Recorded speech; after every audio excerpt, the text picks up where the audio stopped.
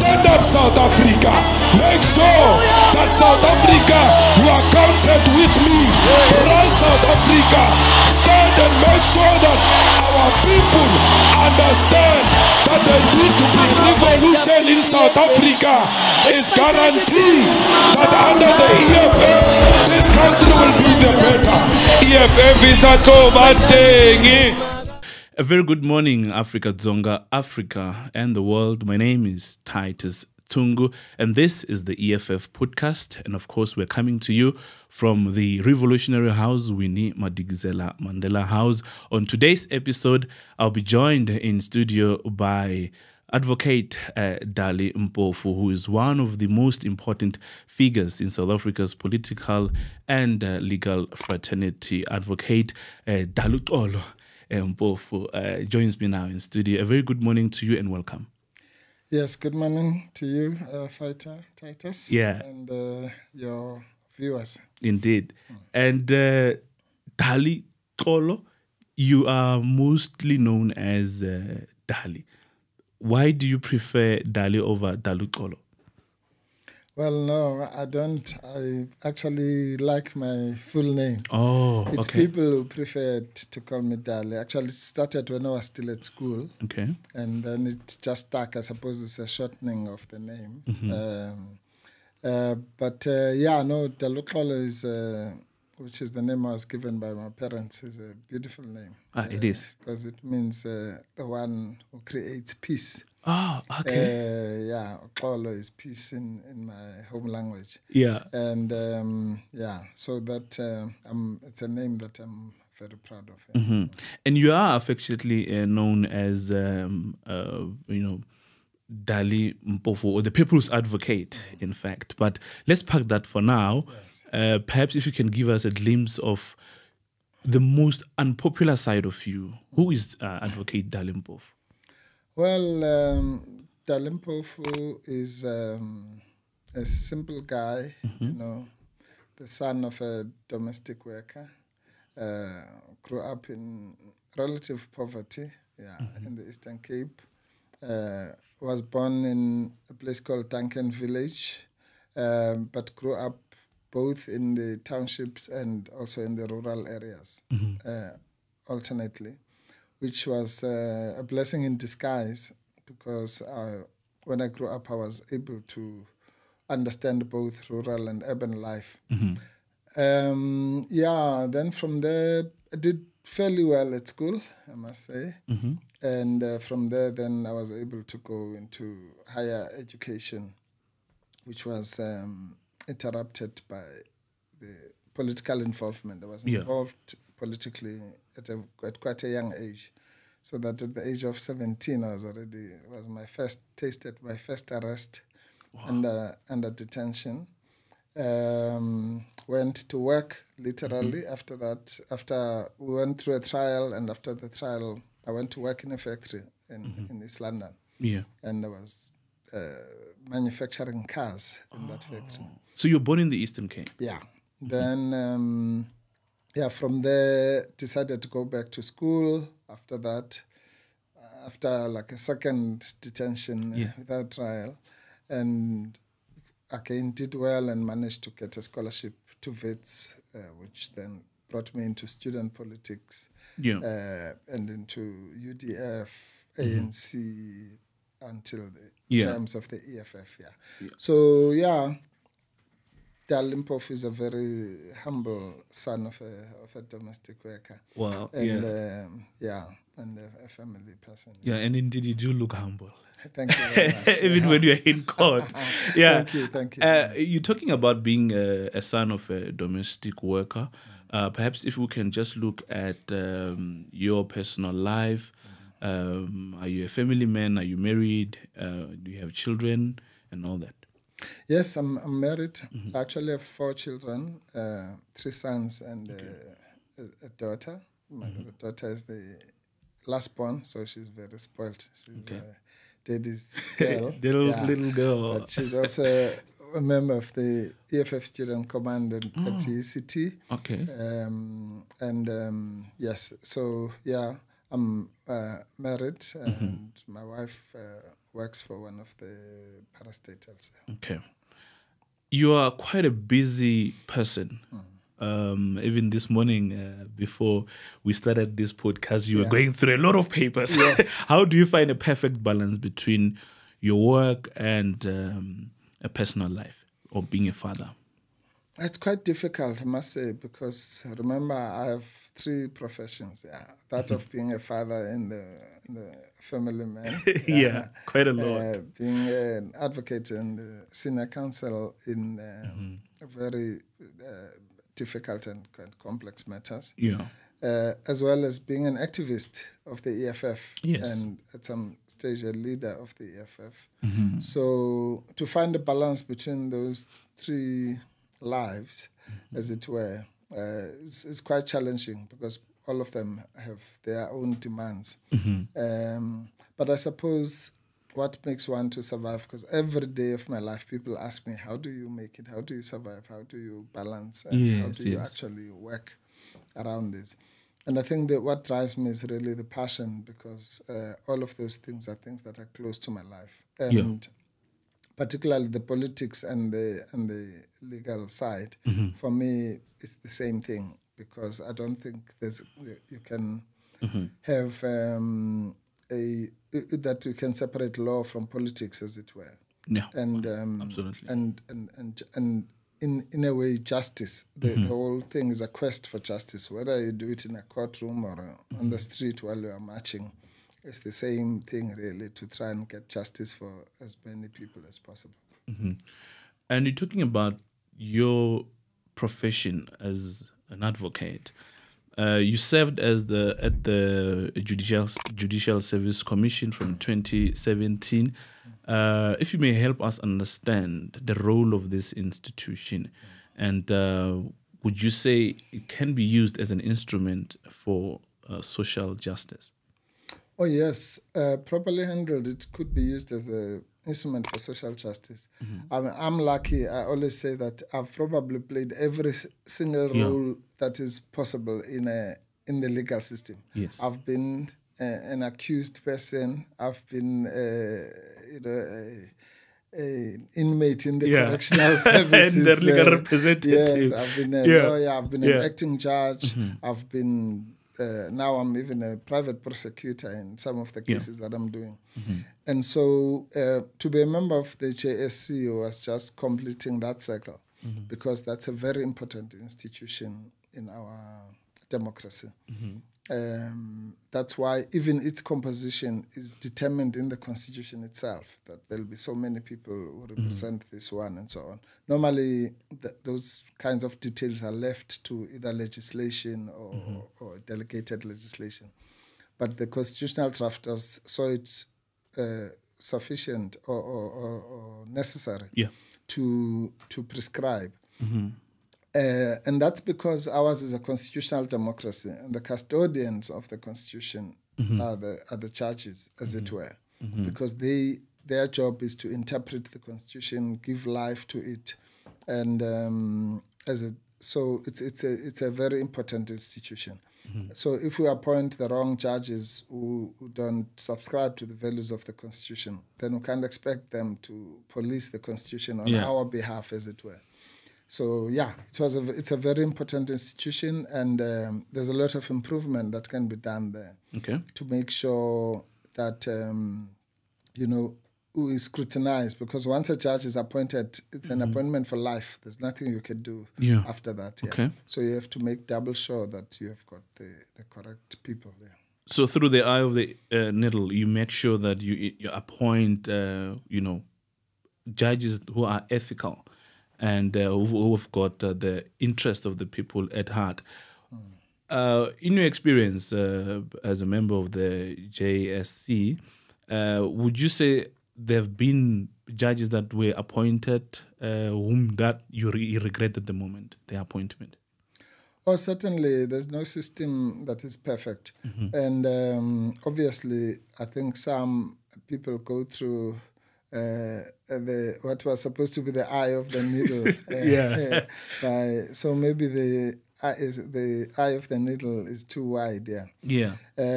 So inevitably that would happen. But I would say by and large, I think that we tested for competency.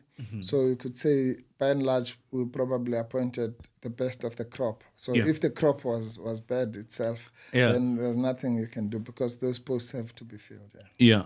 And if we may just look back, you recommended Justice Mandela to become the Chief Justice, but to the contrary, the President appointed Chief Justice Raymond Zondo. What are the powers and limitations of JSC?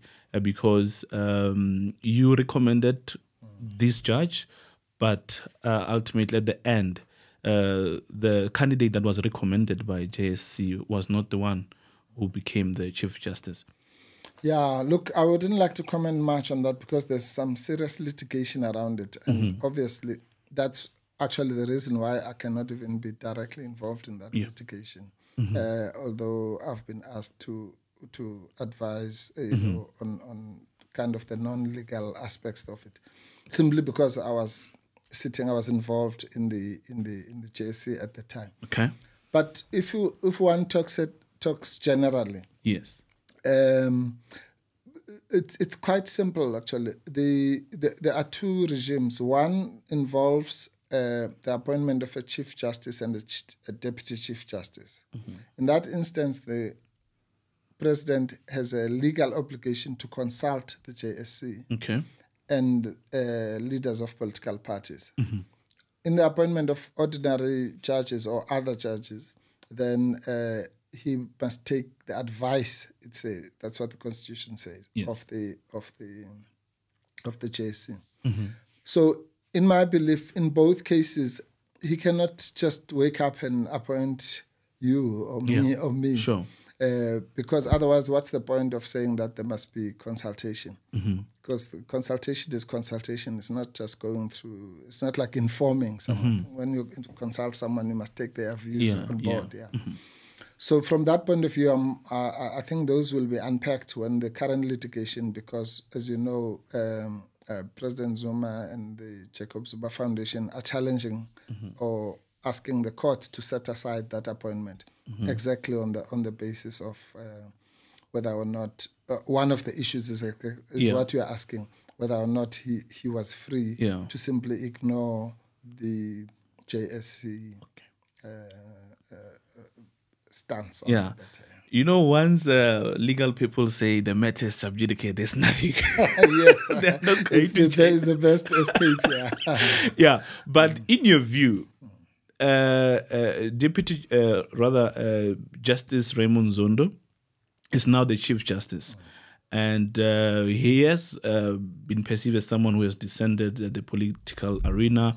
He has made public comment on the fate of former President Jacob Zuma on whether he should be prosecuted or not. He said, well, if the NPA has enough evidence, sure, it can go ahead and prosecute former President Jacob Zuma.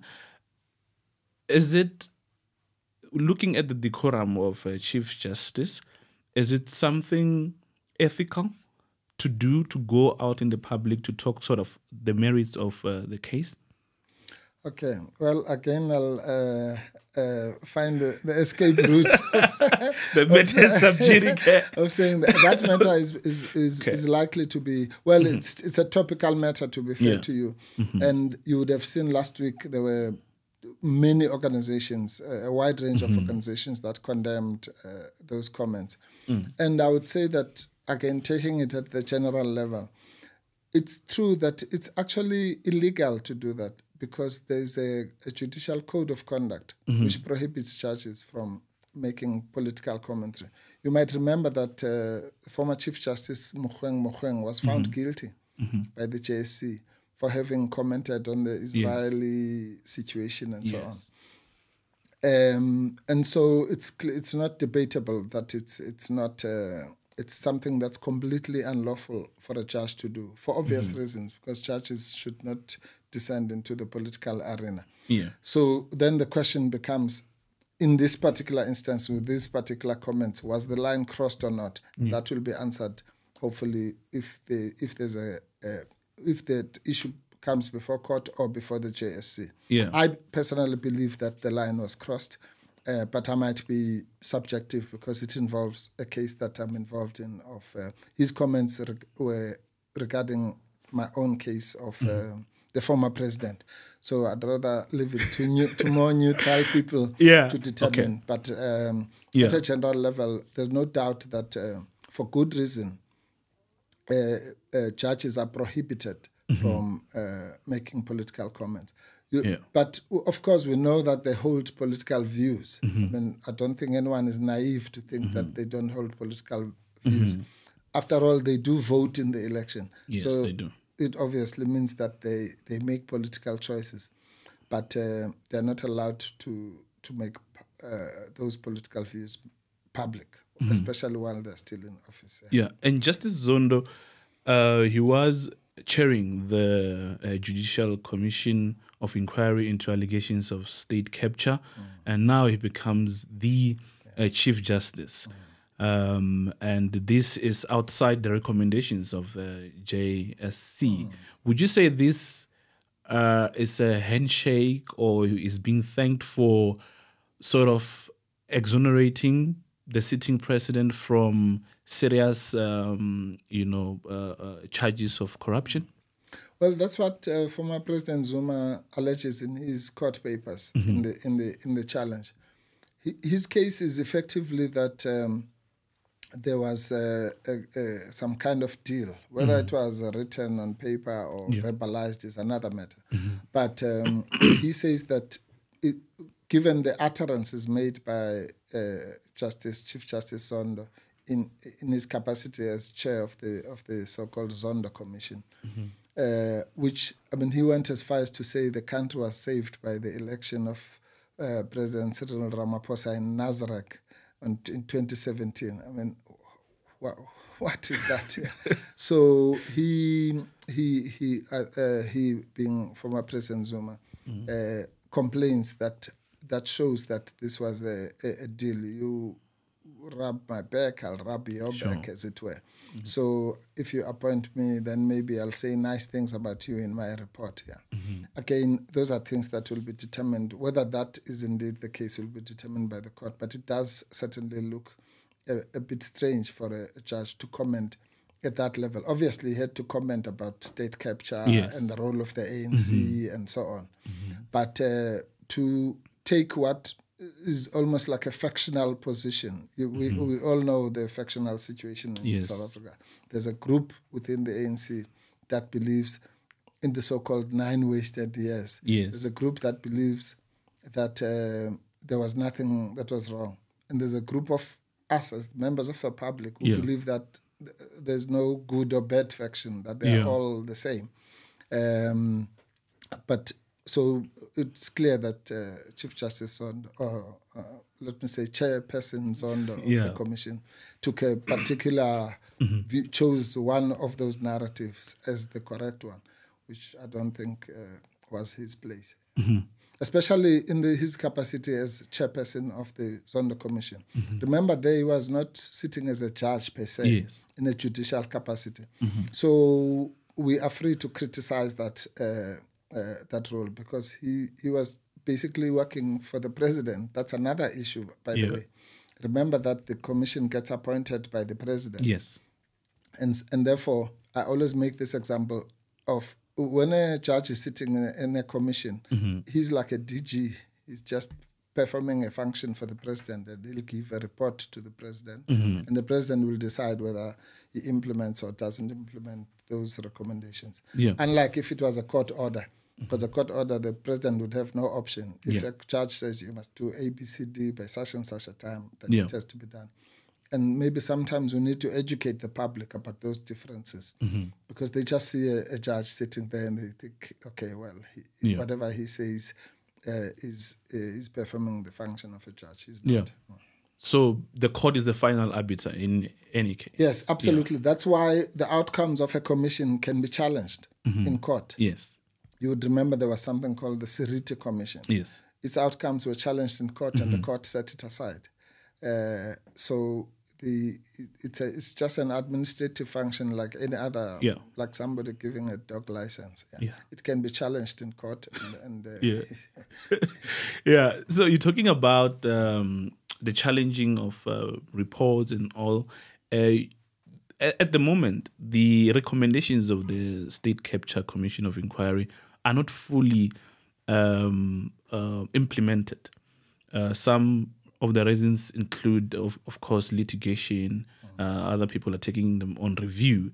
But why is there a long delay in terms of implementing the recommendations of the commission? And why are we not seeing, prominent people who are fingered in the report being prosecuted?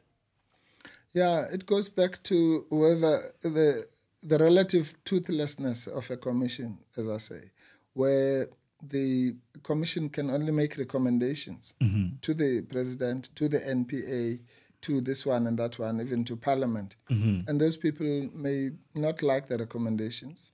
There are still recommendations from the Truth and Reconciliation Commission, which have not been implemented 30 years or 20 years later.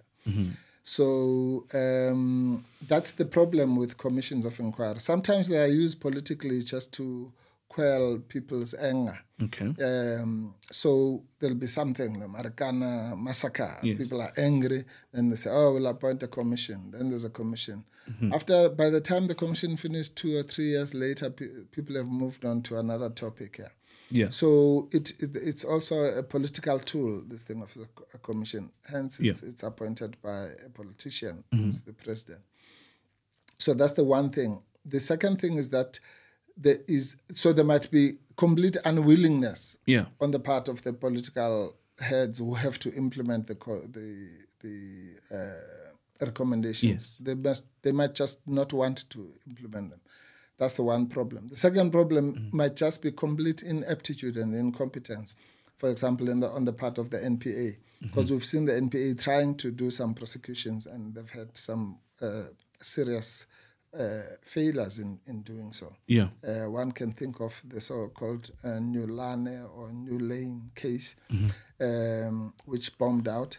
And now recently it was the Machela Koko prosecution, which was also bombed out. Yeah. So is that a function of the fact that the findings themselves were weak, which might be, or that the NPA is inept in those prosecutions? It could be both.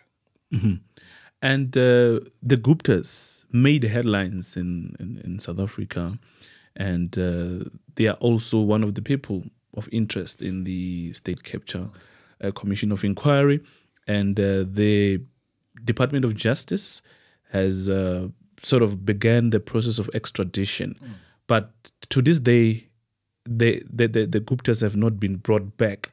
Why do you think we are being taken for a ride here? Is everything done meticulously to ensure that the Guptas face the music and are brought back in the country? No, I think that was bungled up by the Ministry of Justice. But again, if you look at it politically, I think we like headlines, So state capture equals the Guptas. Yeah. I think that's just a fallacy because, and I'm not saying the Guptas were innocent, I'm sure they did whatever they did. But you can't equate state capture, which some 4 or 5 people sitting in some place in Saxon world, trying to make deals. The real state capture is what is happening now with the Ramaphosa regime, where you have the entire state apparatus basically singing to his tune. All the arms of the state seem to be favorable to him. He can't be prosecuted. He can't be, found to guilty even when there's hard evidence. You don't have to be a lawyer to know that you cannot have dollars stuffed in your couch, wherever you are. But all sorts of things, and the Reserve Bank, the Public Protector, the Hawks, everyone is saying no, don't touch him. That is what we should be worried about. The Guptas, you can identify them, you can, as you say, extradite them or arrest them or put them in jail. But here we're dealing with, in this current situation, we're dealing with a system, a whole system, including the media. You can't jail everyone. You can't say, okay, I will take the public protector, the governor of the Reserve Bank, the judges, and the media and all that. That's, for me, is more frightening, where you have an untouchable network, as it were, than a single individual who can be identified. It's like, if someone is guilty of murder, you can go and find them. But when you're fighting COVID-19, it's a whole different thing. Story, And I think that the current brand of state capture is as pervasive as COVID-19. It touches all of us in many ways than you can imagine. I mean, take this thing about the rand manipulation. It affects all of us, you, me. It affects, the price of bread, the price of milk, or the bond, the interest rates. So there's not a single South African who can say, I'm untouched by this. That's grand corruption. Not some guy who tries to get a tender for coal or whatever, which you can arrest as it were. So I think the Gupta's thing is a big exaggeration,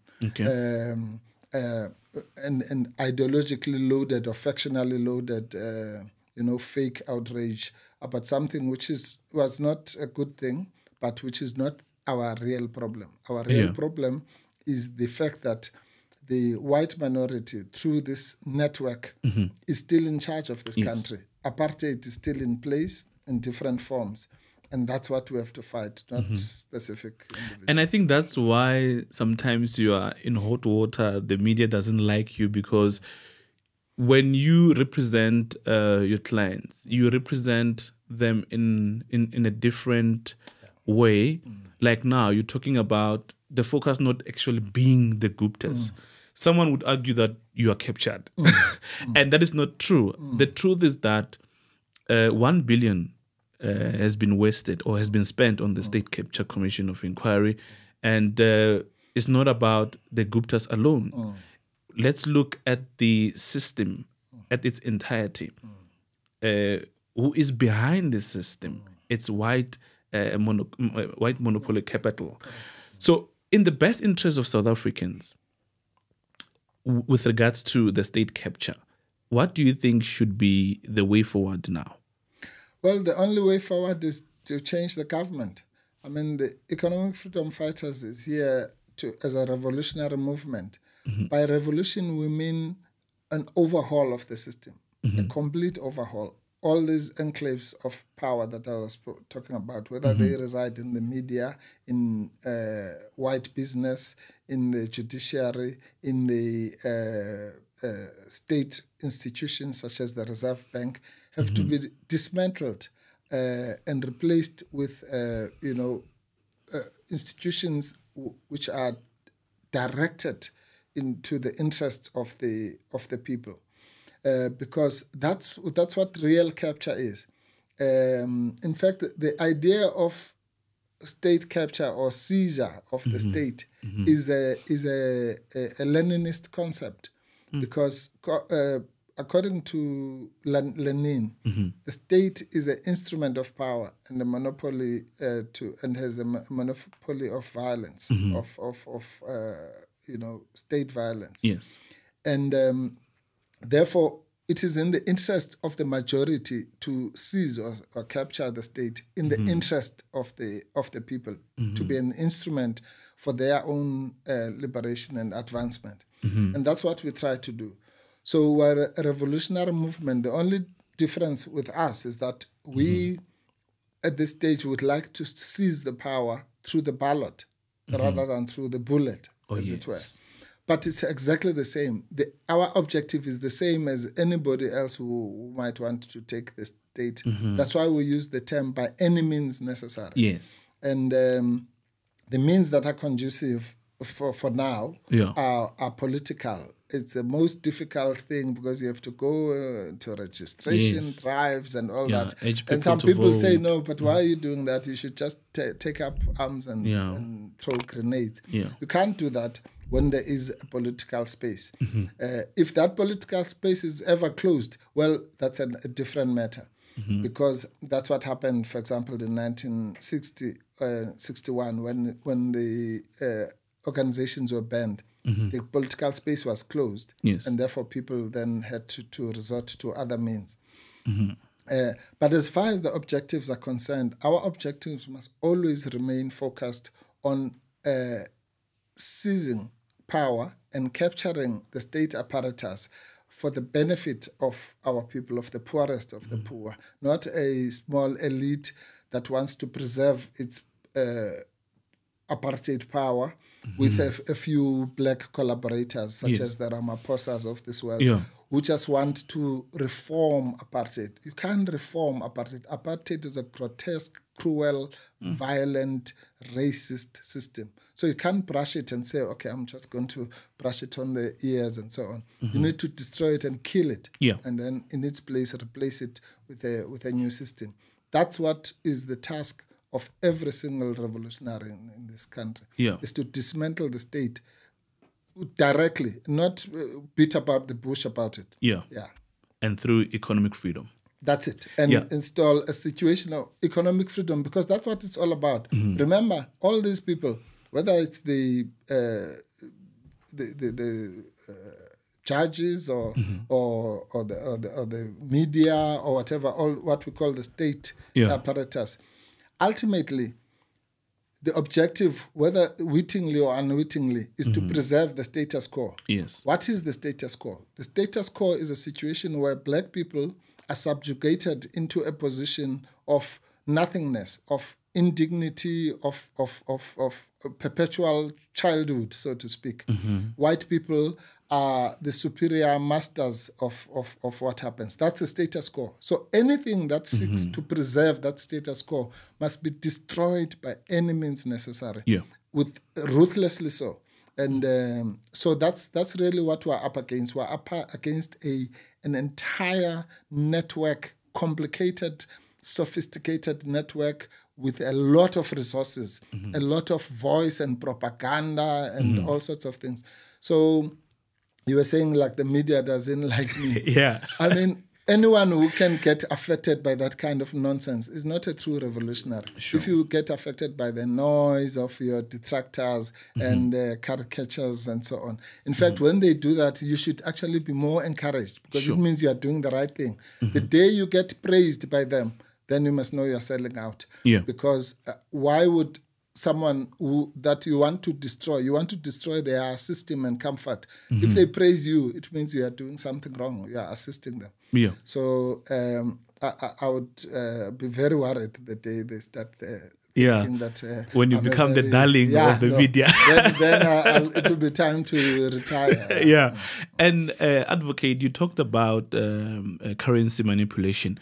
The EFF was the first in Parliament in 2018 to table a motion questioning whether the National Treasury or South African Reserve Bank is aware of currency manipulation and whether there are steps they're taking to root out this kind of corruption. The media was silent. They didn't shine a spotlight on what the EFF did. And a few years later, boom, now we are the Standard Chartered Bank has confirmed that, in fact, we were involved in this rand manipulation of the currency.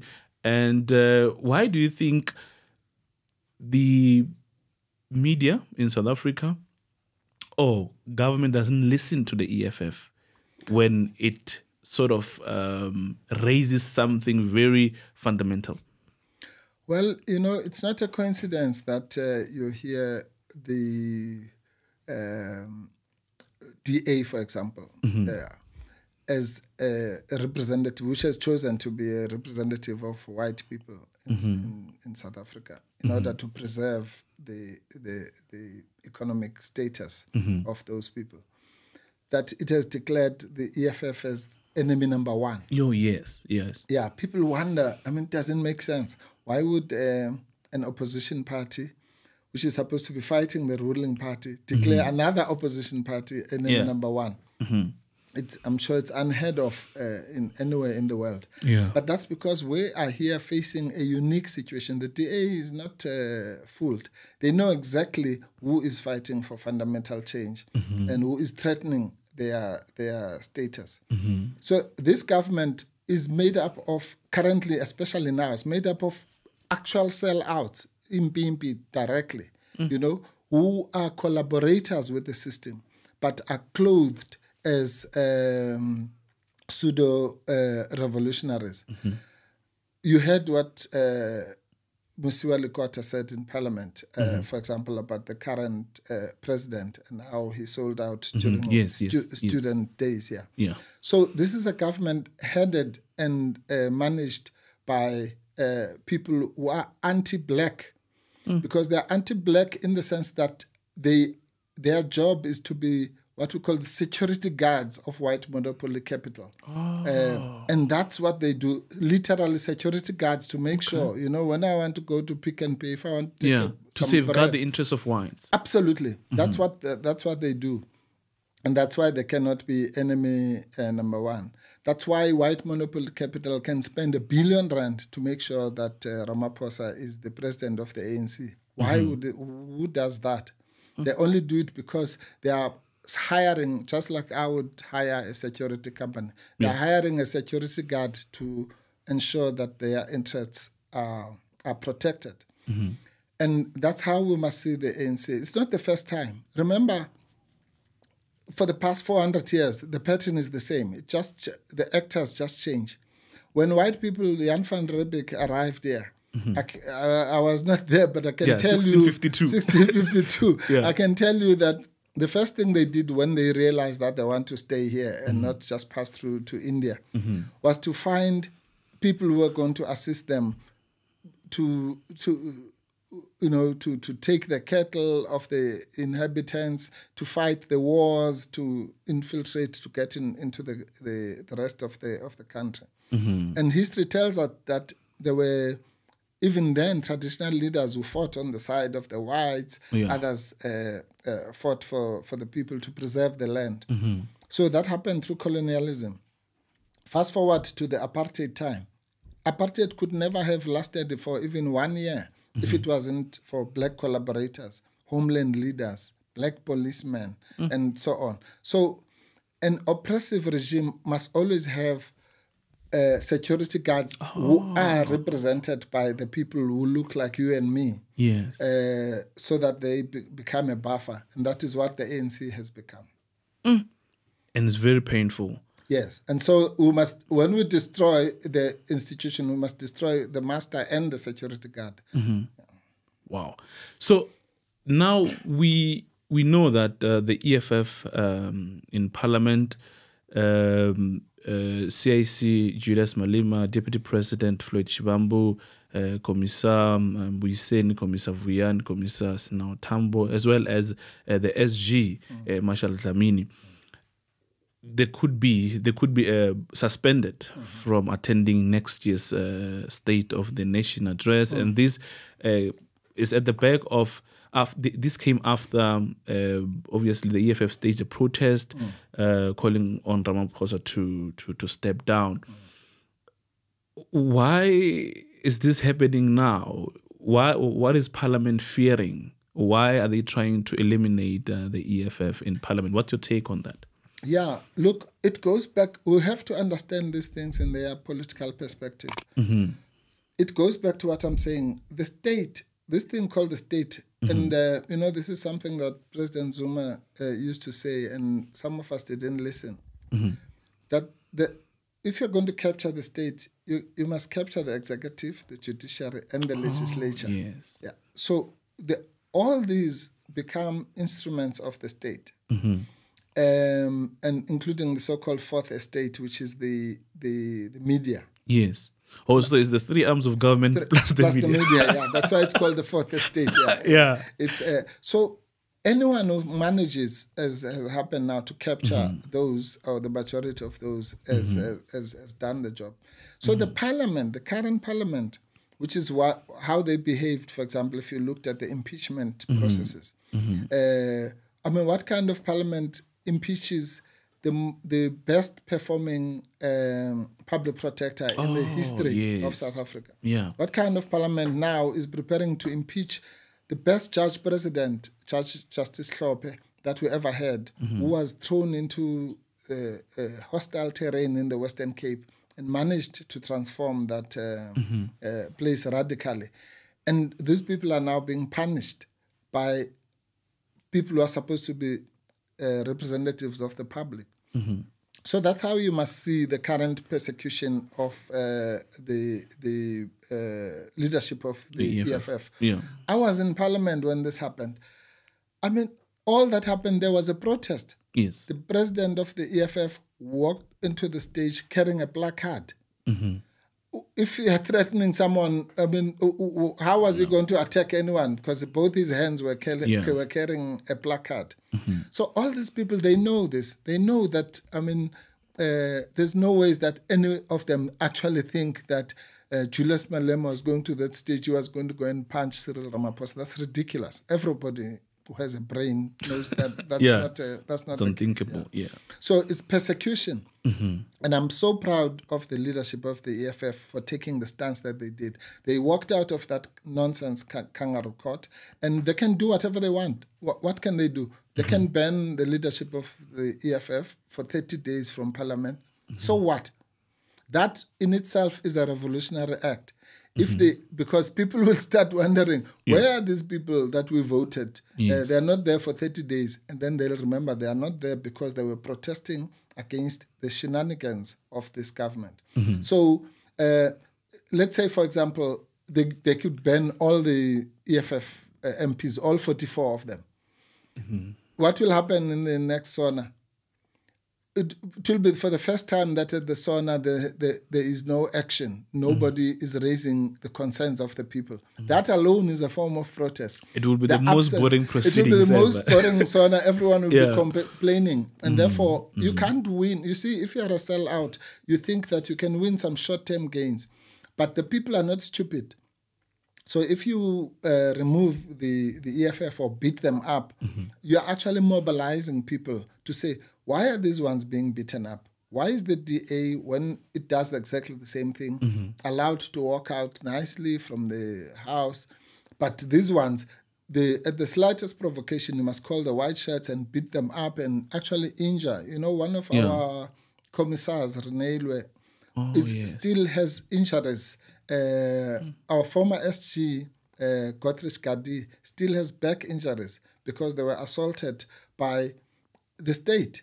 And these are public. For refusing to being security guards, by the way. Absolutely. For challenging them as protectors of white privilege. Remember the first thing we did when we got to Parliament in 2014? We had 6%. The ANC had 62%, which meant that together we had the 2/3 majority needed to bring back our land, for example. Yes. And we offered that 6% to them. And they said no. Why? Not because they don't know that we need land. Not because they don't know that the economic fortunes of our people reside in the land, but because their job was to protect the white privilege of the land that had been dispossessed from black people over a period of almost 400 years. And to stand there and say, no, you can't touch this land. Let the boss continue to own it. And so that's the relationship. You see, for us, Parliament, they think the reason that you can't hurt someone who cannot be hurt by that thing. We have no time for this Parliament. If they said we must get out of Parliament, we'll get out tomorrow. For us, Parliament is just one of the means that we use to mobilize our people for revolution. There are 3 terrains of our revolution that we have identified as the EFF. It's Parliament, it's the courts, and it's the streets. The courts and the parliament, we can dispose tomorrow. We can say we're never going to go back to court, or we're not going to parliament. One thing we'll never discard is the mobilization of our people on the ground. Yeah. So parliament, as I say, you can't hurt us by taking us out of parliament, because we're not there to, like them, to eat chicken during lunch. We're there. That's why we wear overalls in parliament. We're there to work and to make sure that our people are liberated. Yeah. It's not a holiday as it is for them. So they think if they take you out of parliament, now you're going to. But actually, it would be great if they take our people out of parliament, because we'll have 44 more soldiers to go into the ground to mobilize for the next election. Yeah. And on that story of currency manipulation, the EFF has always been in the forefront calling for a state bank. Do you think that will be the solution that will end manipulation by private sector? Yes, in the main banks. Of course. Remember, when we talk about the Freedom Charter said that the banks and monopoly industries will be in the hands of the people as a whole. That's exactly the point. The banking system is the nerve center of any economy. And for example, the discussion about the nationalization of the Reserve Bank is not a cosmetic thing. Imagine if you had a Reserve Bank that was totally in the hands of the people of South Africa, then you would be sure that the regulation of the banks is going to be rigorous, because it is going to be in our interest. And therefore, the rand manipulation would not have happened, or it would have been picked up early, or it would have been prohibited and dealt with. But they don't see that connection. When we talk about a state bank, that's exactly the point. A state bank could never manipulate the rand against the interests of you and me who have to buy bread and milk and so on.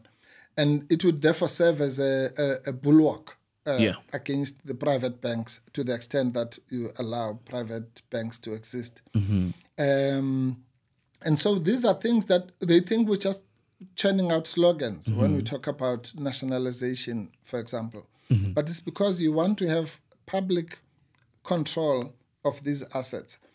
Because the private sector, if the private sector owns Eskom or any entity, it's the job of the private sector is to make profit. Yes. And you can't blame me. I always used to say that when I was at the SABC. I said, if I was the CEO of a privately owned broadcaster, then I wouldn't broadcast in some godforsaken place where there are people who don't have money to even pay for the advertising, for the merchandise that is being advertised.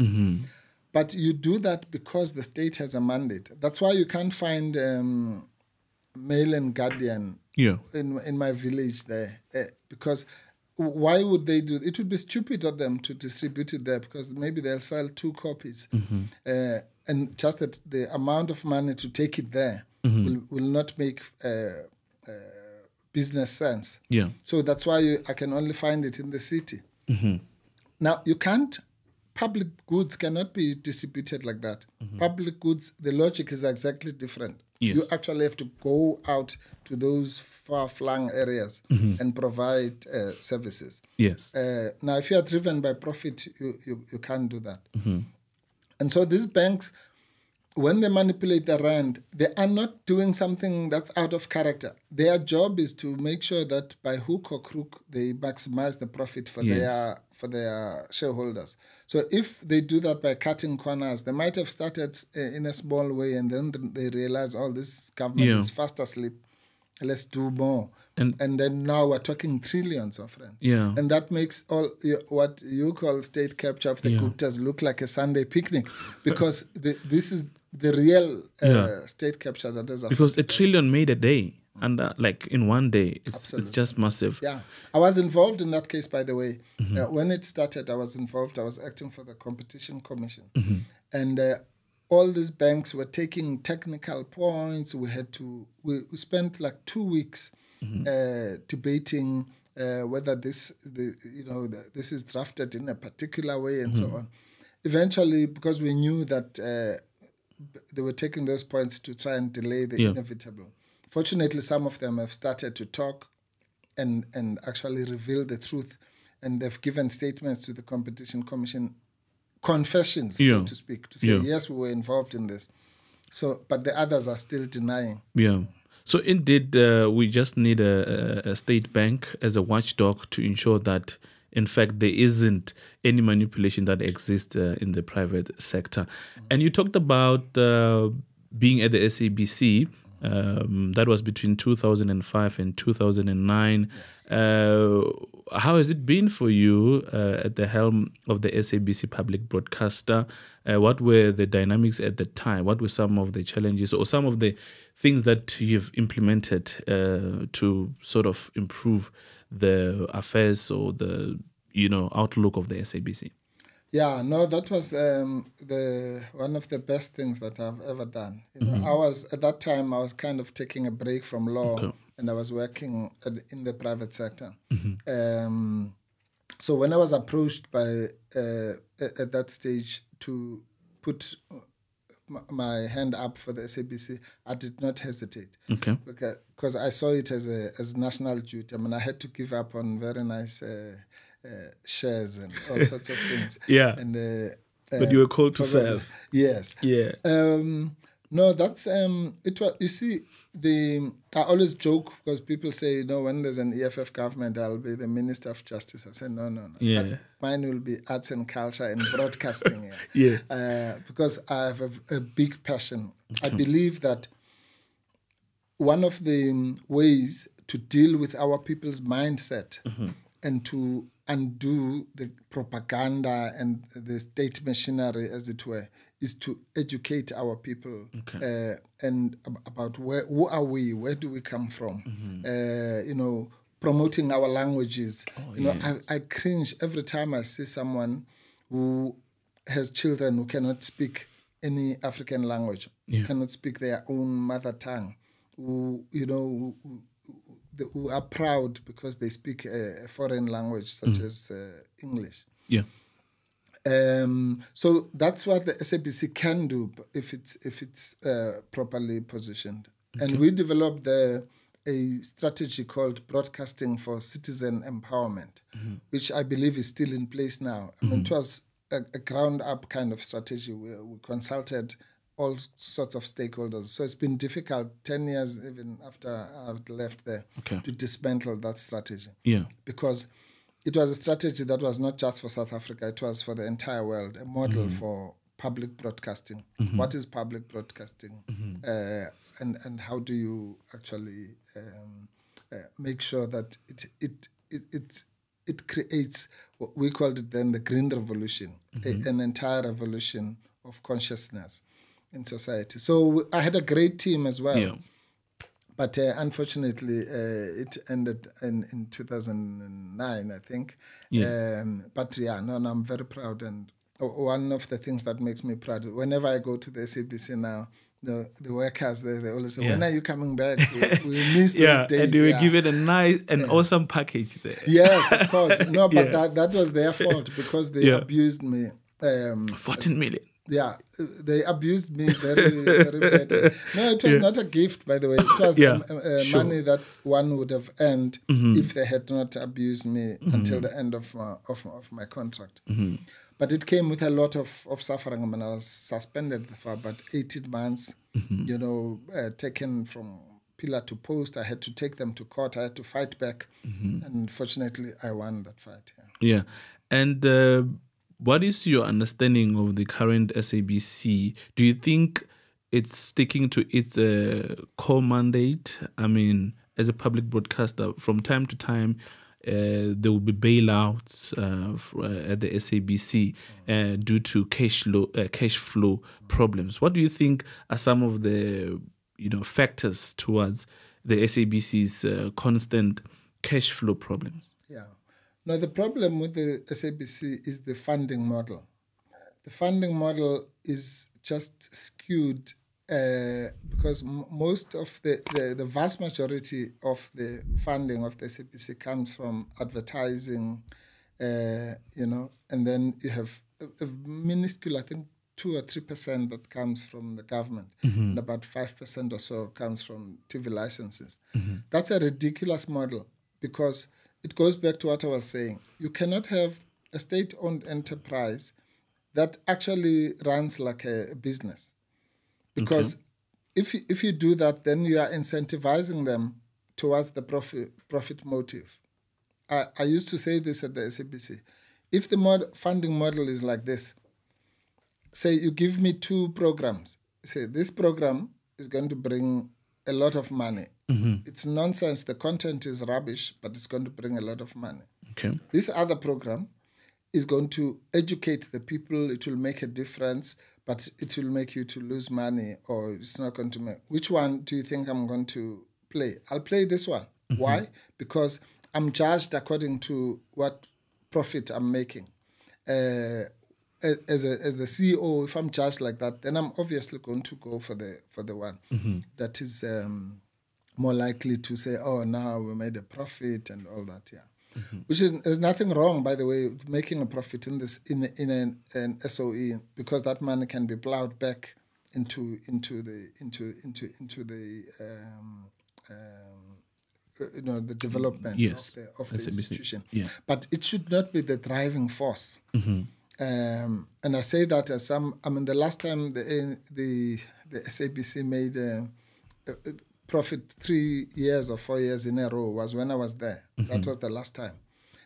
So I'm not saying that because it was not the right thing to do, but I'm saying it should not be the driving force. So that's the problem. The problem is at the fundamental level. The government should just be bold and fund the SABC and increase the public mandate. Yeah, and there has been claims that there is political pressure in the running of the SABC day-to-day affairs.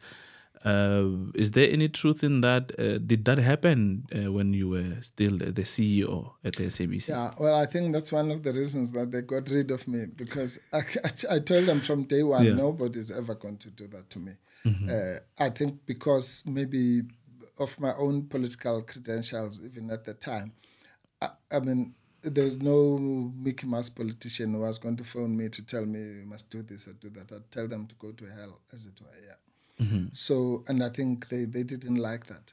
There were instances where I even defied what I was told. I don't know how far through, where messages from the president to say this must be done or not, and I said, no, I'm not going to do that if it's not within the policies of the SABC. Yes, of course, the SABC is such a powerful force that everybody wants to influence it. So the pressure doesn't just come from government. It also comes from business, from sports people. Everyone would want to control the SABC. So that's why you need a leadership that is impervious to that, that's able to deal with stakeholders, fairly, as it were, but not be susceptible to be pressurized by them or bribed by them or, manipulated. I was always saying, for us, the focus was so much on delivery that I don't even think, I don't know, maybe there were some corrupt people there. But I can't, I think in the entire 4 years, not even a single person came to me. We had tenders there, some of them running into billions. No one even ever came to me to say, look, can we do a deal and so on? Because they probably knew I would probably have phoned the police and say, what are you talking about? So you need that kind of leadership that is focused on the job, that cannot be bought, that cannot be manipulated politically or even manipulated by business or anyone else, but do things in the interests of the people. And I did have such a leadership. And what was the tension between you and is it Sihlezi Kalala? Snooky. Snooky Zikalala. No, Snooky Zikalala, there was no tension between me and Snooky Zikalala. Again, it was I got information that he had taken confidential information to the ANC headquarters from a very reliable source that I will name one day. Yeah. But a very highly placed person in the ANC.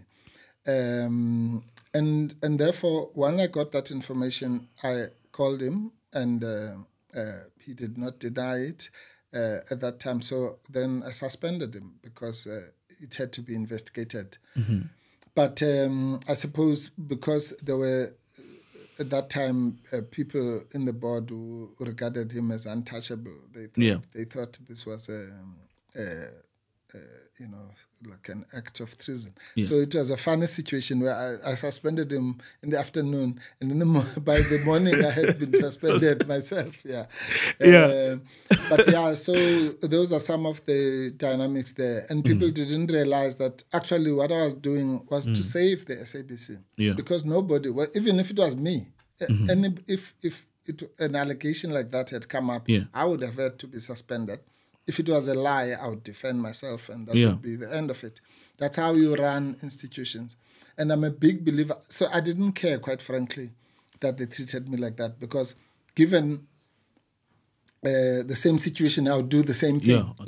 I'm a big believer in institutions. People think that a democracy is not built by individuals or, at all. A democracy is built by institutions. So we have to build institutions and protect them with everything we have. So, for example, that's why I'm proud of the EFF. This is an institution that we built from ground up, from nothing. And it has been built now to be currently the third largest political party in South Africa. That's an institution. It's not about Julius Malema or Floyd Shivambu or Dali Mpofu or Veronica Mente or Umpila Mautwe or any of our leaders. It's about an institution that must be an instrument in the hands of our people to liberate themselves. Long before all of us are no longer there, there'll be a time when none of us are not even featured in leadership or any of the structures, but we would have left an institution intact here at Winnie Mandela House. This also is an institution. So that's I'm very passionate about that. So people who destroy the NPA, the Public Protector's Office, which is currently happening, for example, around the Pala issue, the Reserve Bank, the Hawks, the judiciary. Those are the people who are enemies of the public. Because you cannot do that. And you have highlighted that during your tenure at the SABC, there was no political pressure or influence. You remember? Well, not directly. There's always pressure because people will always hint that you should do this and that. But I always said a good CEO of the SABC is not someone who has absence of pressure, but someone who knows how to deal with it. And the former group CEO of SABC, Hlaudi, he implemented a policy that the SABC should not cover violent service delivery protest.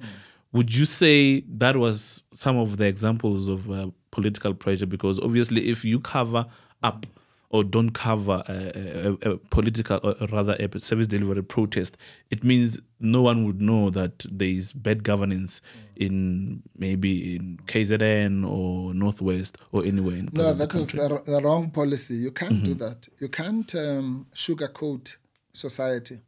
Because if you're doing that, you're a propagandist.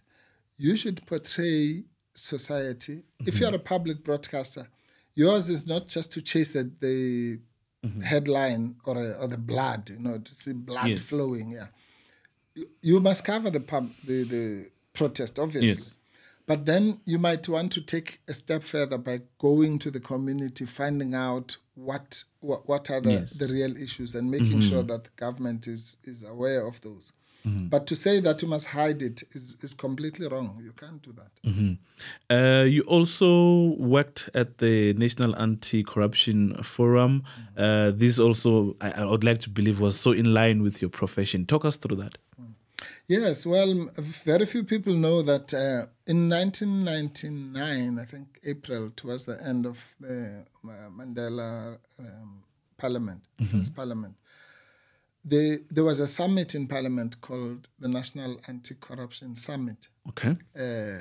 Which was convened by Parliament itself, which was a multi-stakeholder body. If we knew now what we know, if we knew then what we know now, Yeah. we would have put even more effort. Yeah.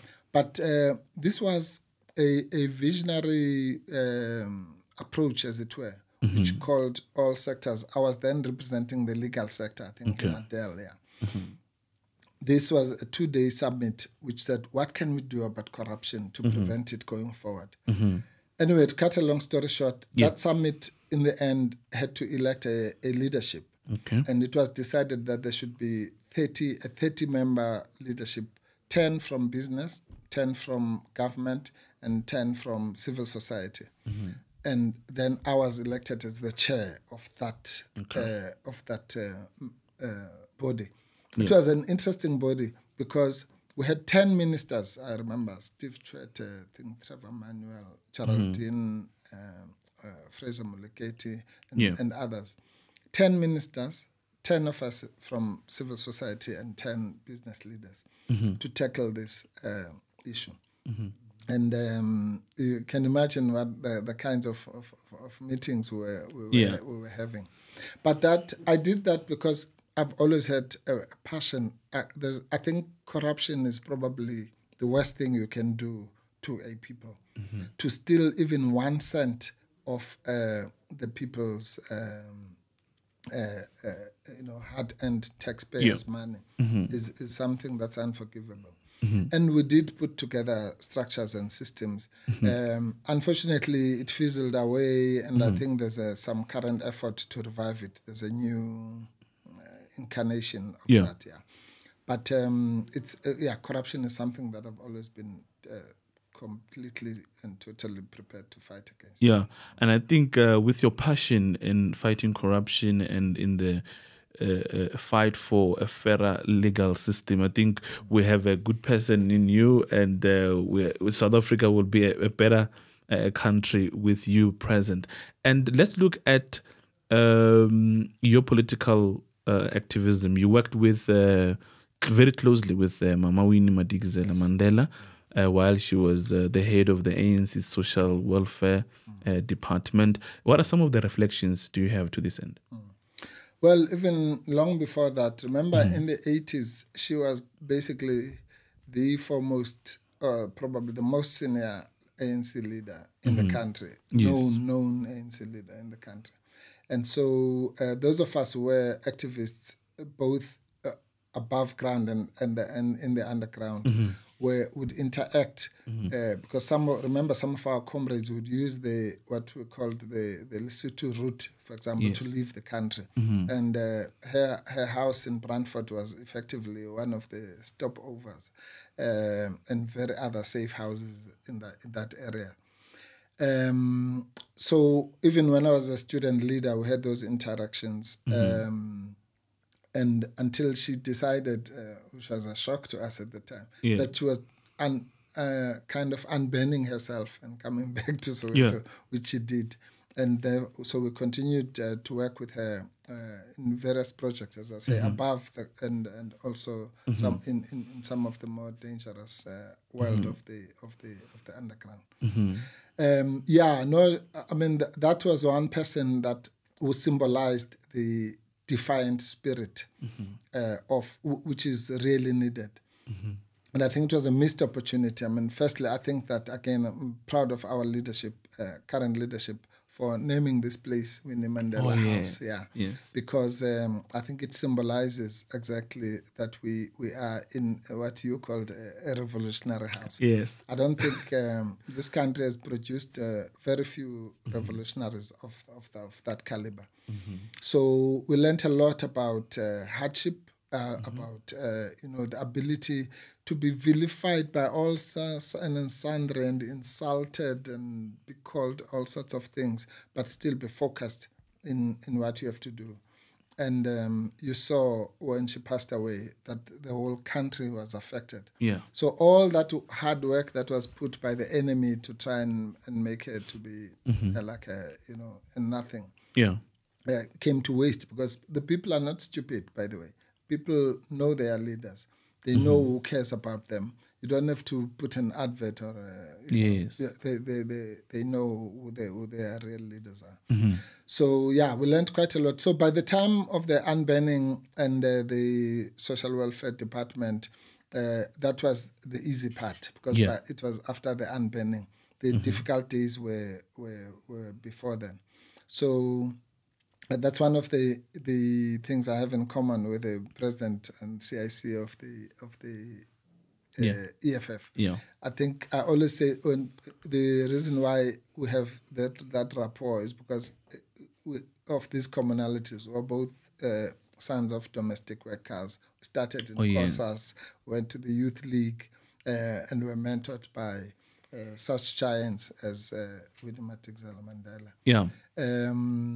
And that's why when he gave that passionate speech at the funeral, it was actually from the heart, because he was practically like the son, and having been groomed by her. Yeah, it was a loss.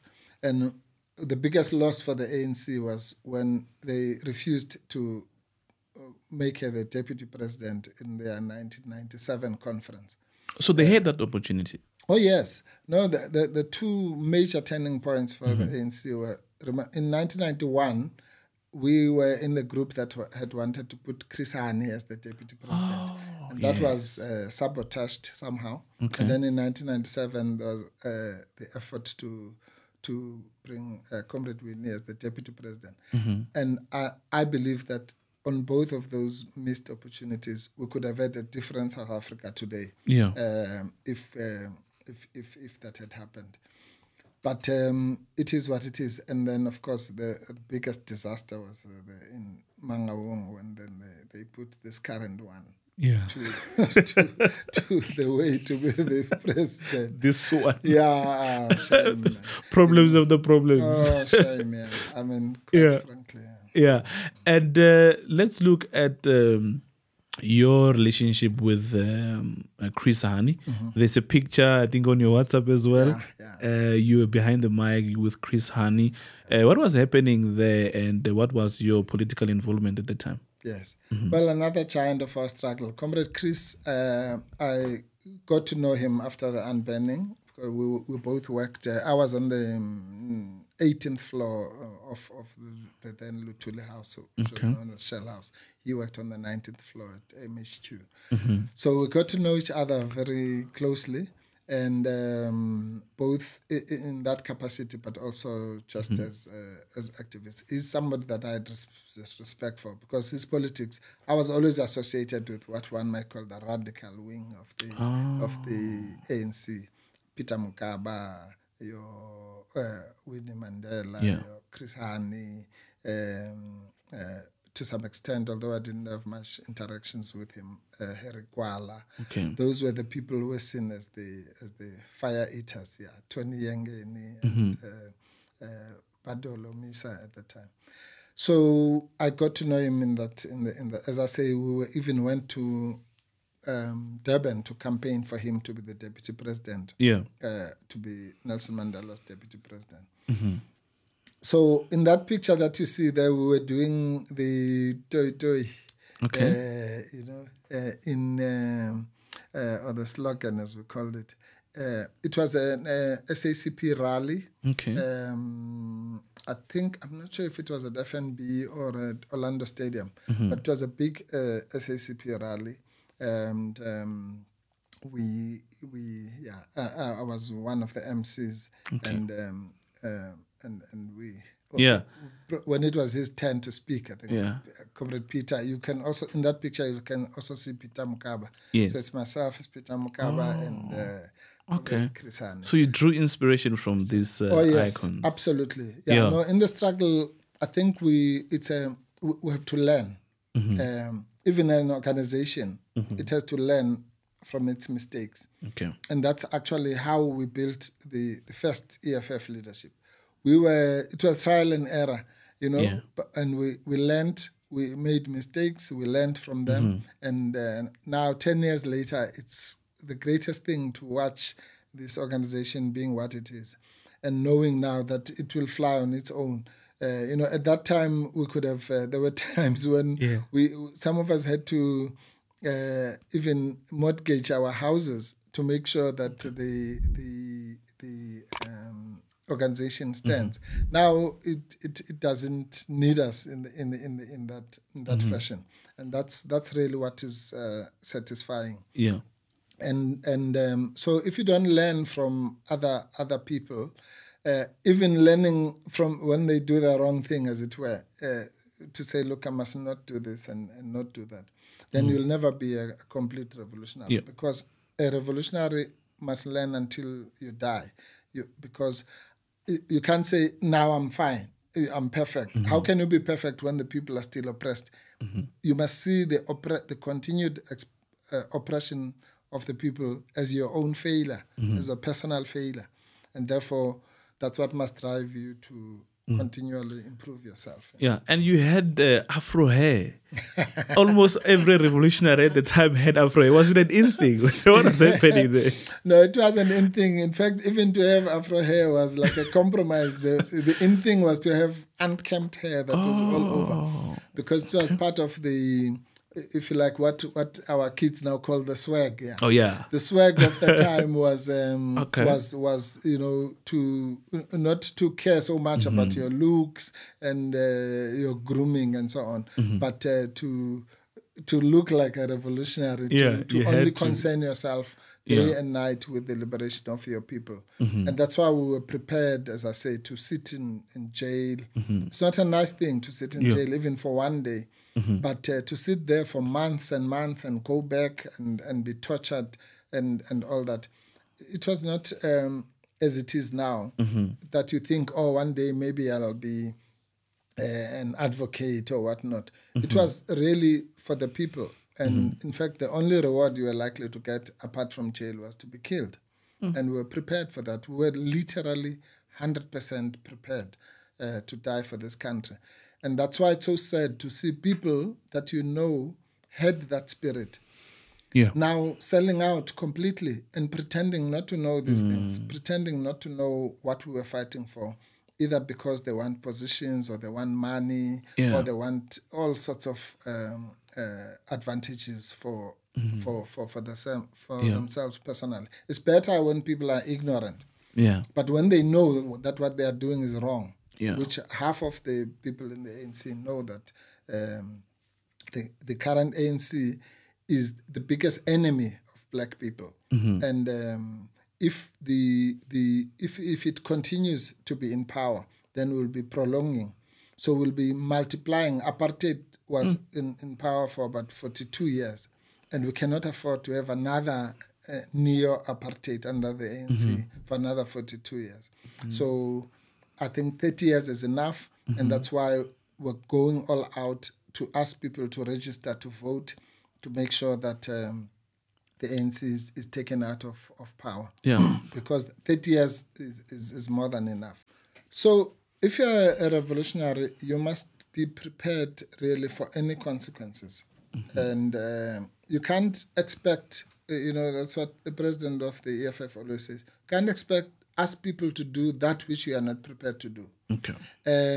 So you must be prepared to make the sacrifices, whether it's your family time, whether it's your own, sometimes even your own health. Sometimes you go to a meeting knowing that you're not feeling well, but you've given yourself to the cause. Yeah.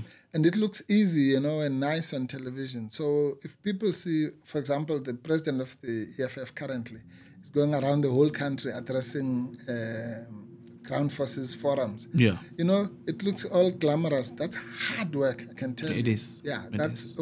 Most of that, you don't even feel like waking up, or the children want this and so on.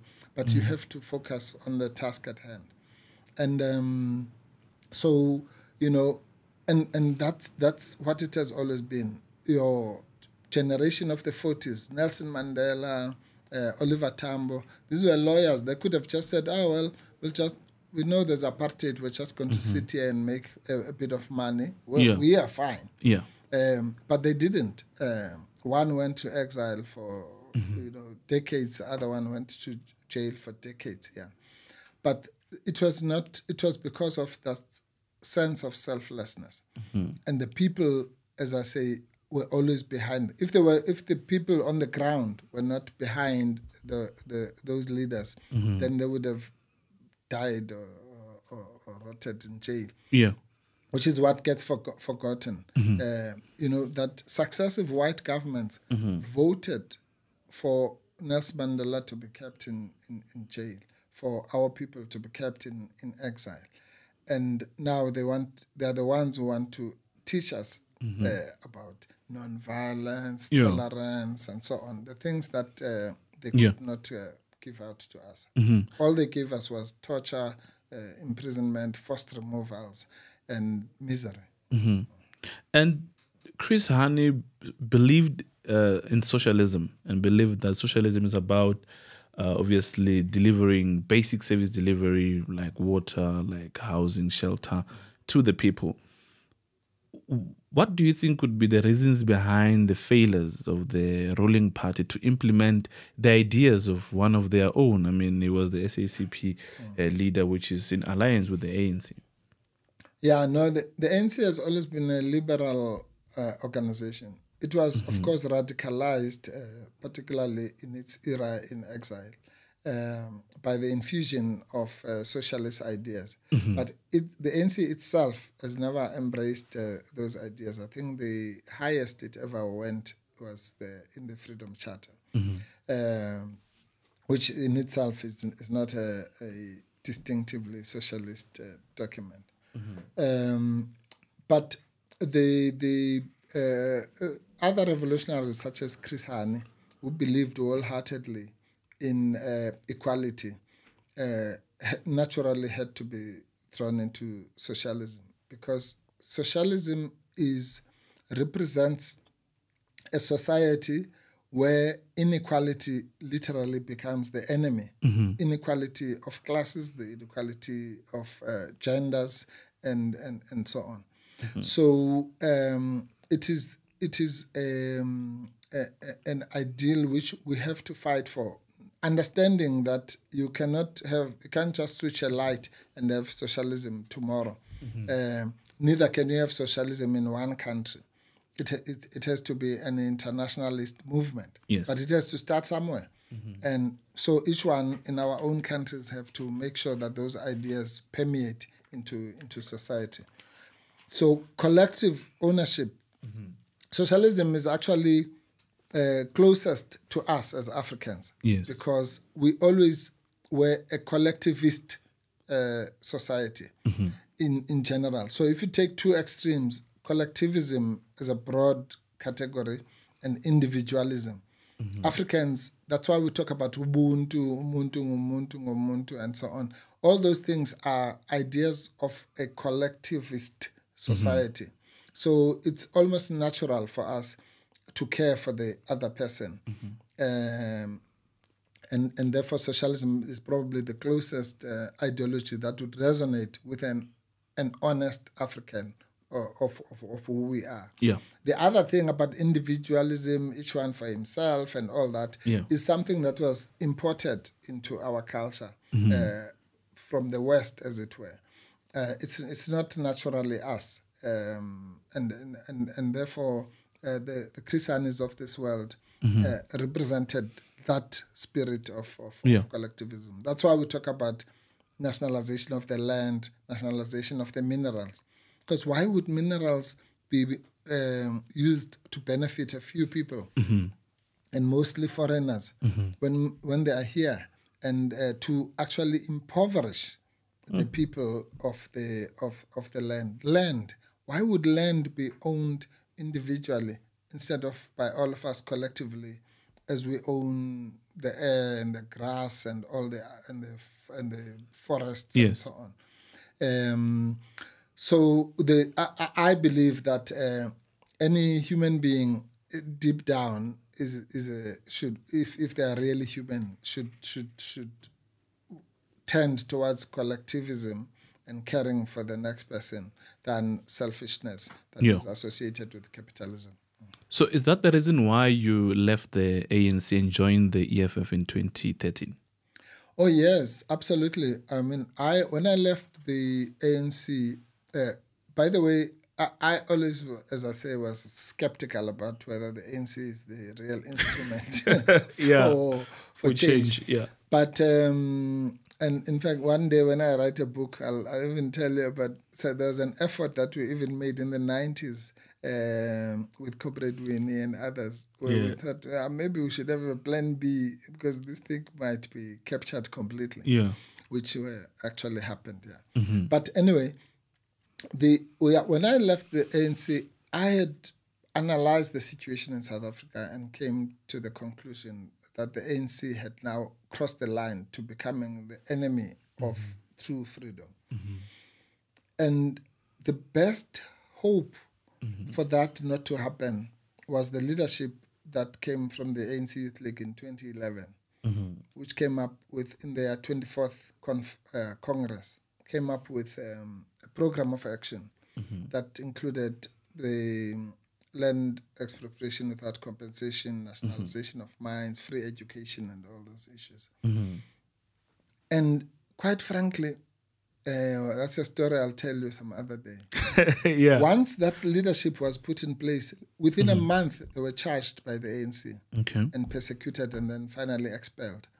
I represented them in the disciplinary hearing. So I could see exactly, maybe more than any other person, that this was a political kangaroo court which was meant to liquidate not just these individuals, but the ideas that they stood for. So once that happened, when the EFF was formed, for me it was a natural thing to do. Because I wrote an article which explained the why I did that. It was headed, I did not leave the ANC left me. And I explained there that the liquidation of the EFF Youth League leadership, the Marikana massacre, and the adoption of the so-called National Development Plan by the ANC were for me the last straw. And I knew that the future lied elsewhere. Yeah. And actually, it was the job of every self-respecting revolutionary to make sure that the ANC is brought to its knees. Particularly the current ANC, which is known as the ANC of Ramaphosa. That one is not even the ANC. It's just a liberal club of sellouts. And to the people who might say you're being personal against Ramaphosa, what would you say? Because, I mean, the writing is on the wall. There are quite a lot of cases that Ramaphosa, Marikana is one. What would you say to those people? Yeah, no, I don't mind. If they look at it as personal, it's fine. I mean, it's the same way that I would be personal against P.W. Botha and Verwoerd or anyone who stands in between us and the liberation of our people. So it's not about an individual as such. At a personal level, I relate to him like any other person. But it's what he symbolizes. Just like I even relate to Steenhuisen when I met him. I remember in the funeral in KZN, and you were shaking hands and chatting. No, I talked to those people. Or at the funeral of Mangosu, Mangosu. Because at a human level, that's a different. Even Helen Zille, when I met with her, we joke around. She likes showing off that she can speak his class. That's fine. It's not personal like that, but it's also personal in the sense that it's my people and me who are being oppressed by these people.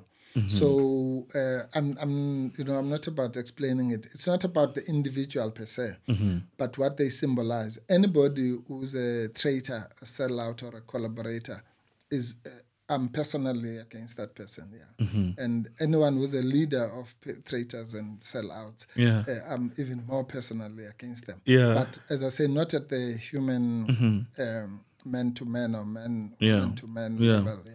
No, it's not like that. It's about the political program. When we sing about Botha and Foster and Verwoerd, it's individual. I'm sure there might be nice guys at home who wash the dishes and all. But it's what they symbolize that we're up against. And Yeah. We have to fight and destroy them politically. Yeah. The same way kill the Boer, kill the farmer chant is not personal. Absolutely. Yeah, that's why, political slogans cannot be taken literally. What must we say now? We always said we're fighting against the Boers. Now we must change our language. Absolutely. Yeah. And now you get ANC people saying we must not say kill the Boer, kill the farmer. And then at the funerals, they sing the Ambagahle Mkonto, Tina Banbu Mkonto Sizmiseli, Uguwa Bulala, Wana Amabunu. So the same thing. Yeah, it's the same thing, but it's fine to say it in Zulu. But you mustn't say it in English and say Boer because the white people will hear you. That's ridiculous cowardice. No. Those are the kinds of small distractions that and I think our people understand that. I mean, if ours was about killing anyone, it would be the easiest thing to do. Why would we choose the arduous and painful way of canvassing people, calling meetings, asking them to register, and so on? It's the most difficult thing to do. I mean, if we could simply go and kill someone. We do that because we understand that the political space that was created in 1994 can now be utilized to fight the enemy politically. So when we say political freedom is meaningless without economic freedom, we don't mean that the political freedom meant nothing. I would be the last one to say that. Because I wouldn't be, if it was before 1994, if I sat here and said the things I'm saying to you, I would end up in jail. So we appreciate the political space that has been created. But we're saying it was not the end. Ours was not a struggle to vote. It was to vote so that we can attain economic power. And that's the fundamental mistake of the ANC. They thought we just wanted to vote and then rest at the halfway station, and then that's the end. No, the halfway station was there so that we can get to the real destination. And that's the difference between us and them. In 2014, you were elected as the national chairperson of the EFF. Talk us through that historic moment. Yes, well, it's something that all of us would always be proud of, to have been elected in the top 6 or in the CCT of the first ever elected leadership of the EFF. Something that makes all of us proud. Because we believe, as I say, that we have built here something that is unstoppable, that will deliver the liberation of our people. So it's a proud moment, but it was also a difficult moment. It's easy now to glamorize it, but to start an organization from nothing, all of us in the EFF leadership always say that if we are ever asked to do that again, start a new party, we'll say no thanks. I'd rather go home and let the enemy do whatever it wants. It's a very difficult thing. But I must say that under the leadership of the current president and the collective leadership that he leads, he's a very determined person. Okay. I like his style of leadership because you can see beyond what other leaders might see. So it's got the giraffe view. Yeah, what you call the giraffe view. And there are moments one day I'll give you stories, personal stories about some of the things that he did, which made me to know for a fact that here we have a leader who's going to deliver our people. In very difficult moments, him and I were always arguing and differing on this and the other. There are people who say that the EFF is a cult movement, and I say no, that's the furthest thing from the truth. If they could see us debating issues, they'll be surprised. There's internal democracy. The internal democracy, and I say to people who have organizations that campaign with a big face of their leaders, we campaign with our T-shirts don't have a face of anybody, but we are the ones who are called the cult movement. But the enemy always will find ways to label you. Mandela was a terrorist, and Tambo was the devil. There was even pictures of him with horns in those days. But in him, I think the future of this country is very safe, and so that first leadership, we hope that the current leadership is finding things easier. I mean, we were in some rented space in Braamfontein. Look at you now. You are in a building that is owned by the EFF. Yeah. So the next leadership must also build on that. The next leadership must get a whole town maybe to belong to the EFF. Yeah. So it was a proud moment. But as I say, building an organization, anyone who has ever built an organization will tell you. Yeah. In this country, which is so big, it's one of the most difficult things to do. So we had one day. I'm sure some of us will write books later about some of the issues that we had to face. Yeah. But the EFF is it is a tool of the people. It doesn't belong to us. We were just soldiers who were building it up, not for ourselves, but as I say, as an instrument, as a weapon, more accurately, a weapon in the hands of our people to deliver economic freedom and complete the project that was started in colonial times. Yeah, and most people, well, some would say the CIC is a dictator. Would you say the same?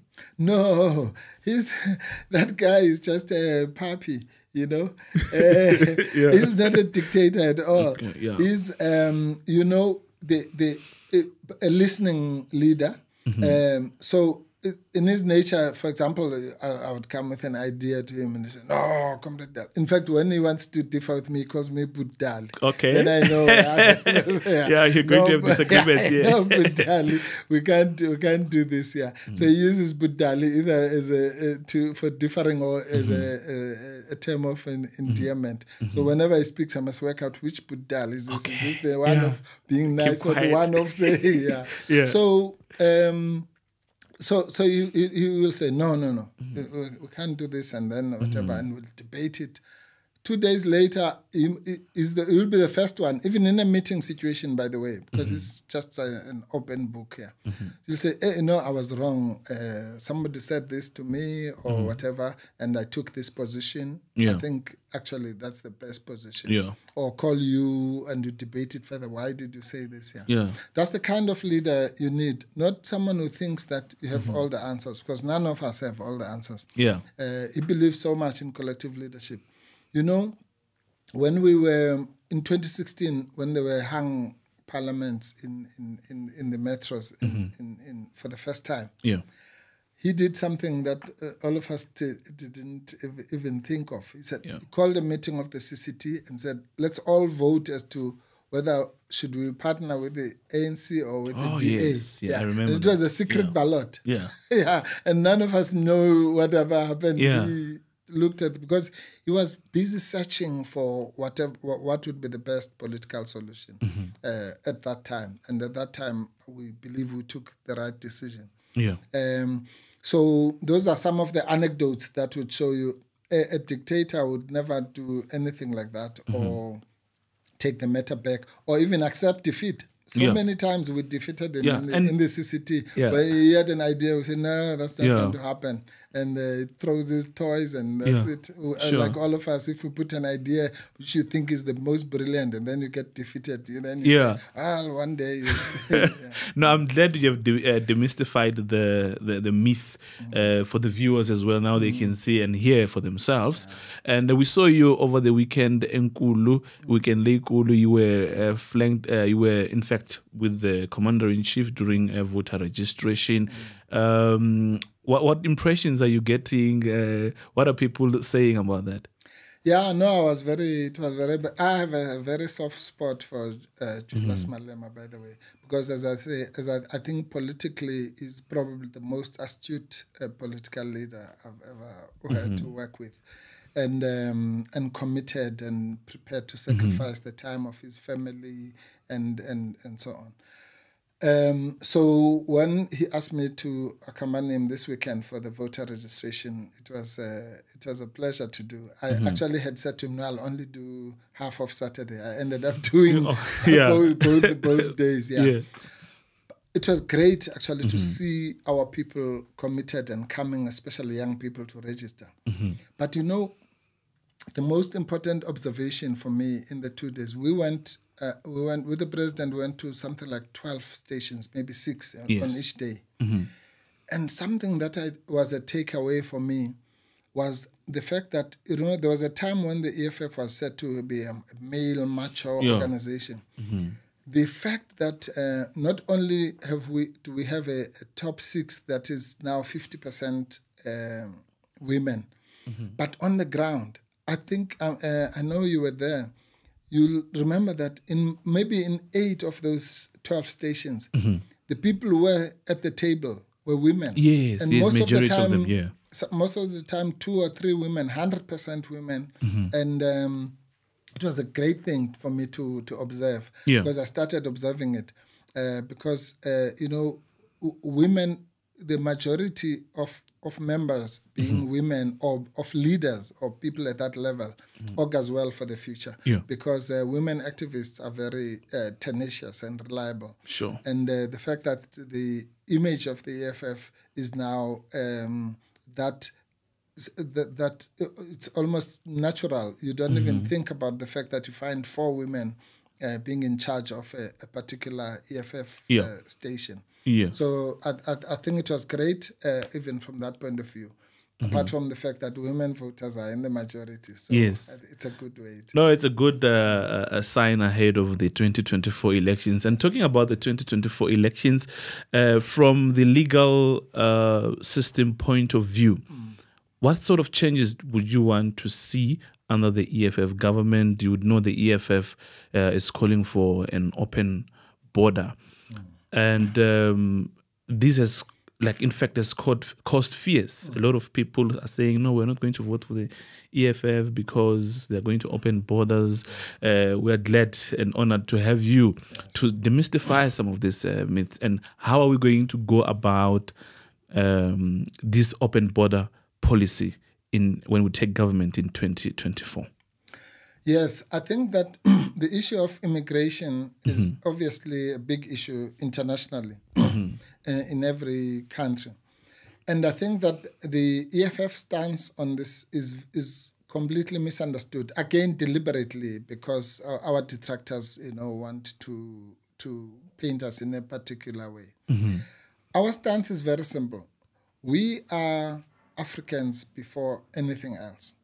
And that is a position that is progressive Pan-Africanism.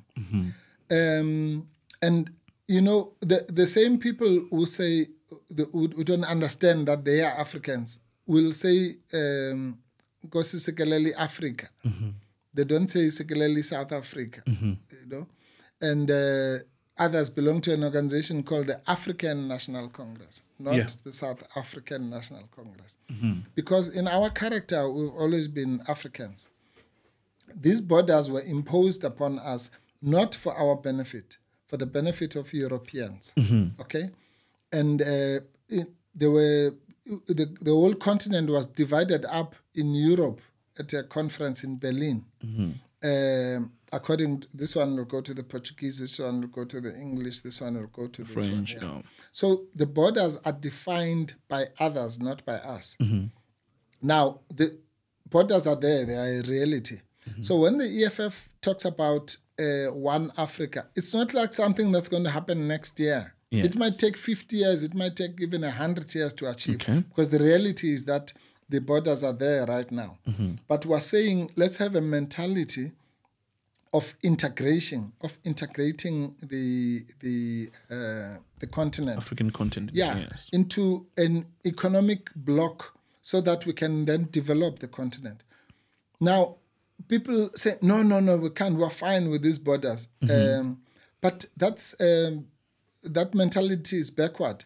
Why do you think the United States of America has 51 states, different states, but united as they could have had 51 countries like we do. Why do you think the EU, the European Union, decided to have a European Union? But we cannot have an African union. Yeah. It's something that we have to do over time, obviously, gradually taking into account the realities. You can't just switch it on or switch it off. So that's what we mean. So you have to start, for example, by integration at the SADC level, and then the other blocks, ECOWAS and so on. And then maybe in another 20 years, you can take another step. You start saying, okay, let's abolish visas. In another 20 years, you can say, let's do this and so on. But the direction must be towards African unity, not towards our own little homelands. It's almost like we want the homeland system to come back. The next thing we'll say, okay, we want these borders now. Now we want the provinces to be, and then now we want the metros until. Yeah. But the point is that think of it like this: if you are unemployed, would you rather have your chances of getting employment in one country with 50 billion people, or be able to operate in a market with 1 billion people? If you are selling T-shirts, would you rather sell them in your village, or sell them in a city, or sell them in the country, or sell them in a continent, and have a bigger market? So that's what we should be thinking about. Sort of a global integration. Absolutely. And the economic muscle. Yeah. Imagine if you say you produce something, some shoes or whatever, and now you have 1 billion people in Africa. If they said, no, we're not going to buy that shoe of yours because maybe you're doing child labor and so on, you will certainly listen up more than if it was just Kenya or Mauritius that was saying that. And that's what we mean by collective power. The collective power of ourselves as Africans must be used to better our lot. We have 1 billion and more people in India, in China, in America, and so on. And we want to compete as little enclaves. Yeah. So that's really the vision. It's one Africa in that sense. It doesn't literally mean that I'm going to wake up now tomorrow and have a place in Cairo. If I don't want to work there. Yeah. So, ladies and gentlemen, this is about broadening our horizons and making sure that we're able to trade in the continent freely. There's free trade as well. So I think that will help and allay the fears on the side of the voters. 26.8 million voters have been registered over the weekend. South Africa has 62 million. The population is 62 million. 26.8 million, is that enough, or do you think we still need more voters? No, remember the 62 million includes everyone, children under the voting age and so on. Yeah. No, we can never have enough. I personally am against this thing about registration. I actually think that it should be automatic, that if you are 18 and above, you should qualify to vote. Maybe you should be allocated a voting station and so on. Why is it that we don't have to register to be in SARS? So some of these things just happen automatically. But the system as it is now, I think that the registration is an indicator. It actually helps us to know, for example, we now know that out of so many registered people, so many vote. That means that's a signal that shows you that there is this level of apathy. Or maybe let's not call it even apathy, but people who are disgruntled with the system. And therefore it guides even the campaigning, because we can target those people who don't vote. Yeah. But the most worrying trend is young people. Well, I'm glad that in this round, we're told that more than 70%, almost 80% of the people who registered were young people. But the future belongs to young people. And the future was always changed by young people. In the 40s, the young generation of Mandelas were in their 20s, in the 40s. In the 76 generation, our generation of the young lions in the 80s, and now this generation of the EFF leadership and the EFF student command. Those are the people who should be, because the future belongs to them. They are the ones who are going to be here in 50, 60 years' time, when all of us will be gone. Yeah, Advocate Dali Mpofu, we need a day and a half for this. We have to leave it there for today. Thank you very much for coming through here on our State of the Art studios and joining us on this exciting conversation on the EFF podcast. We really hope to have you next time. Thank you, and vote EFF. Don't make a mistake. Yeah, you have heard it. So thank you very much, ladies and gentlemen, for watching. We have come to the end of today's episode of the EFF podcast. Remember to subscribe to the channel of the EFF on YouTube for more on the EFF podcast. My name is Titus Tungu. Until we meet again, kuja ikwengeta. Stand up, South Africa. Make sure that South Africa, you are counted with me. Rise, South Africa. Stand and make sure that our people understand that the need to bring revolution in South Africa is guaranteed. That under the EFF, this country will be the better. EFF is a